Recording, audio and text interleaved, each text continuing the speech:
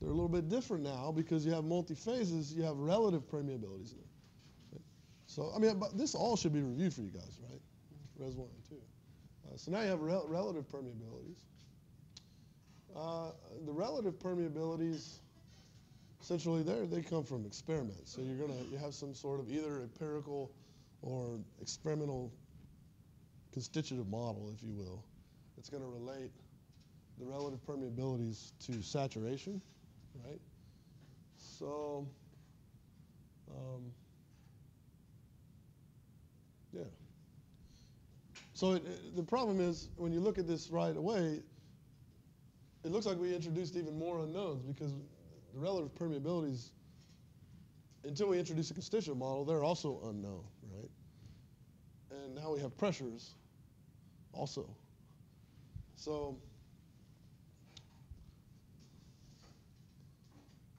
this is where we start to introduce constitutive models.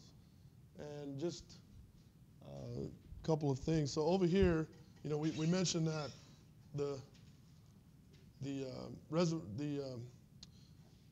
formation volume factors for oil and gas are not just, you know, constants. They're functions of pressure. And so let's sort of see what happens, right?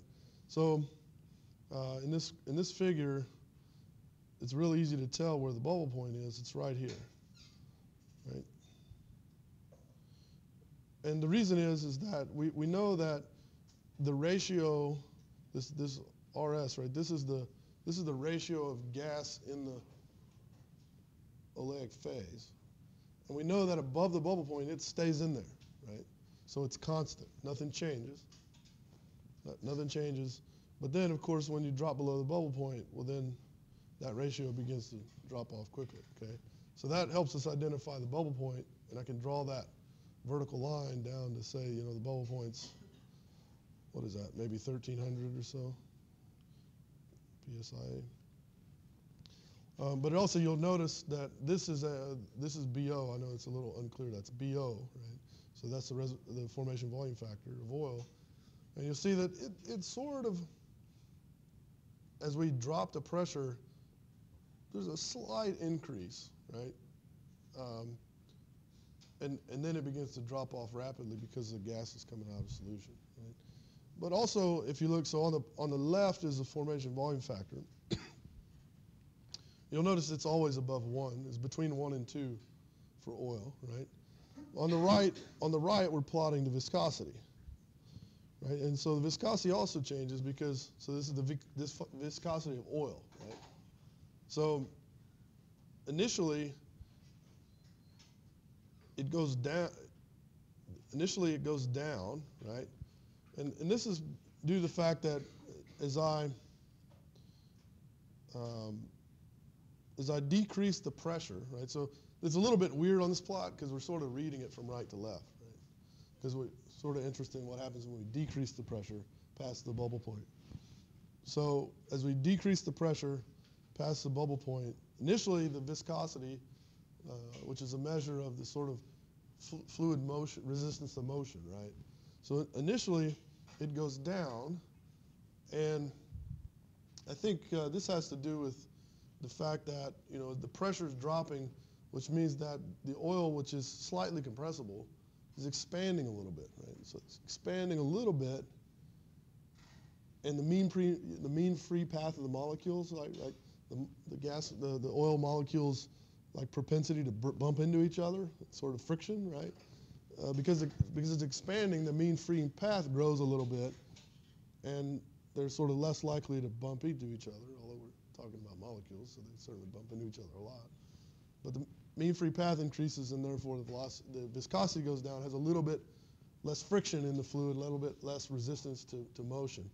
But then, of course, right at the bubble point, all the gas starts coming out of solution, which leaves behind heavier and heavier oil, right? And so then the viscosity begins to increase as that happens, right? Okay, so on the other side for gas, so this is BG, so the formation volume factor for gas, it always monotonically decreases as a function of increasing pressure, and likewise the viscosity slightly increases.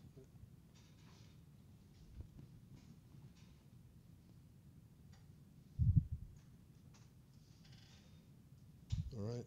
So then your relative permeabilities, right? So these are just things you go in the lab and measure, and you guys probably did that in petrophysics, right? So you just go in the lab and you measure these, and then you have these curves that are relative permeability is a function of saturation, right? And then, of course, there's empirical models where, I know this is a little bit, doesn't show up this well, but anyway, you have these Brooks-Corey empirical models, which you guys have covered. So this now gives us a way to sort of eliminate some of those unknowns. So the relative permeabilities were unknowns, but now we have a function of them as a function of saturation, so we can stick them back to our equations, and we have fewer unknowns as a result.